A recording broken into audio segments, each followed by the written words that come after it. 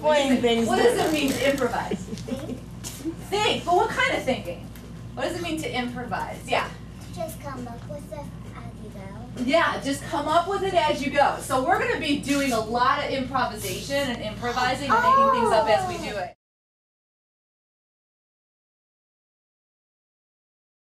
Now all my other students, please stand up off your desks and look for empty space, negative space to fill in. There's some over here. Fantastic. Cool.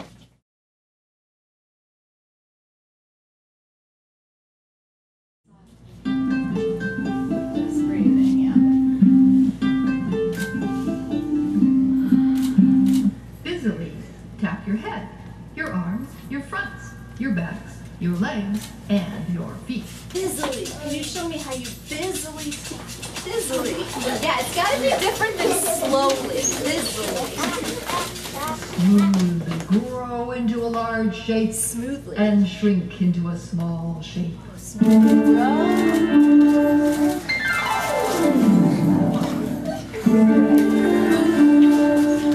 Oh, how small do you think?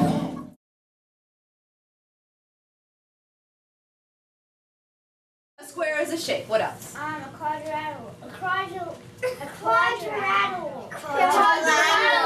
ECM is structured in a way that supports the art community, the teachers, and the students. So in the art community, we want to build a list of artists, build an artist roster that we take into the schools from which teachers choose different art forms to teach their curriculum. And I got involved with Engaging Creative Minds first by just I found out about them and I signed up to be an artist with them, and I took a workshop learning how to do some integration with the curriculum.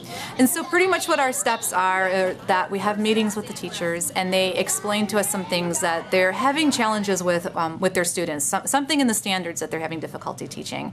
And so I sit down and I try to think of how can I teach that concept through dance and movement. Researching arts integration programs, I came across Big Thought down in Dallas, Texas, and they have this incredible model where the arts are at the center of the curriculum. And really it's bigger than just the arts. It's innovative, creative, imaginative thinkers.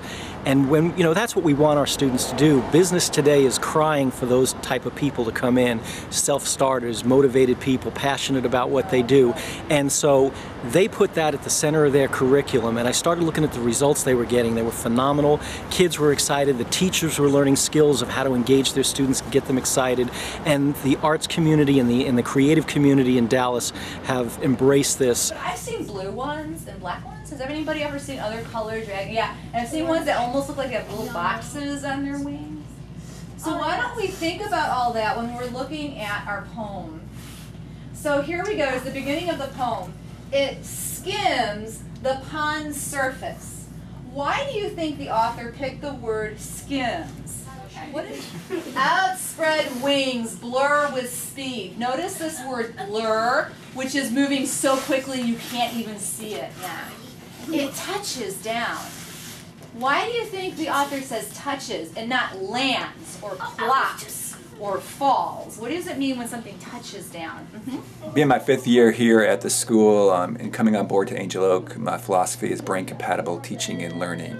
And last year we had the wonderful opportunity to have Jean here with us with Yo Art, who actually began to implement what my belief, my philosophy was, and connecting students to art as well as to content areas. And that has only flourished this year with several engaging Creative Mind partners who have been working with us from everything from the theatrical performances to artists to photographers, and our students are totally engaged. The learning is phenomenal. You see sparks going off all the time as our students are learning new concepts and connecting that with real life experiences. Teachers we support because, as Aaron said, the first meeting we go in and say, what are you having trouble teaching? How can we help you? And they give us some standards.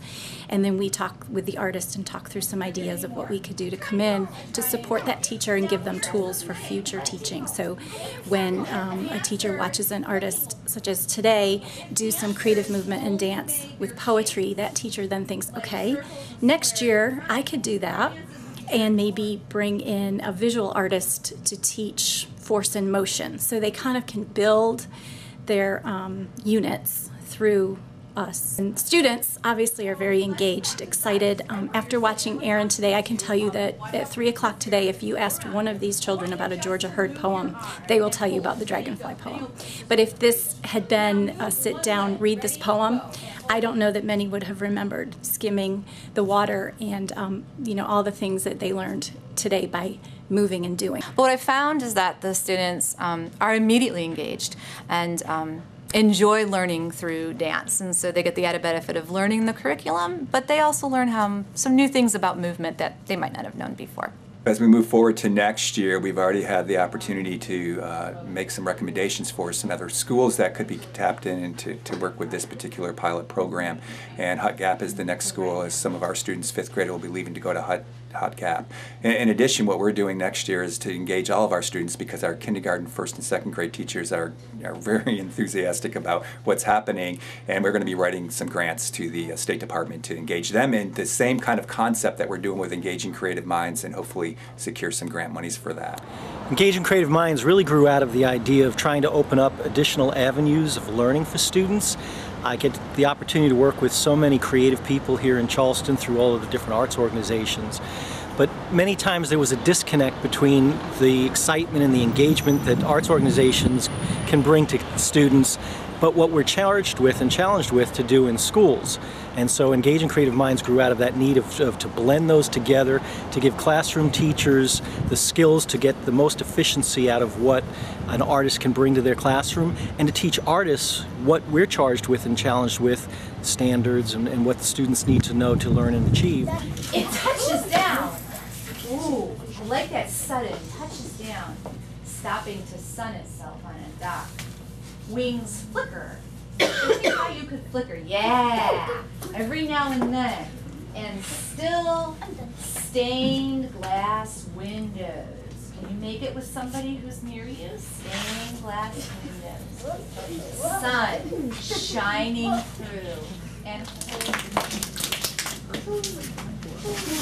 oh, we gotta wait for the echo. Wait, I'm not done with the rhythm. You don't want me to put down. Wow.